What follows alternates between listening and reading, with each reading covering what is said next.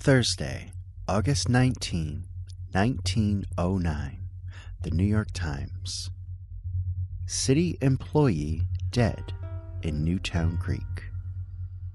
The body of Harry A. Cattell, aged 50, who was employed in the Department of Docks and Ferries, and who lived before his wife and 15-year-old son went to the country 2 weeks ago at 132 Ocean Parkway, Brooklyn, was found yesterday in Newtown Creek at the head of Grand Street, Williamsburg.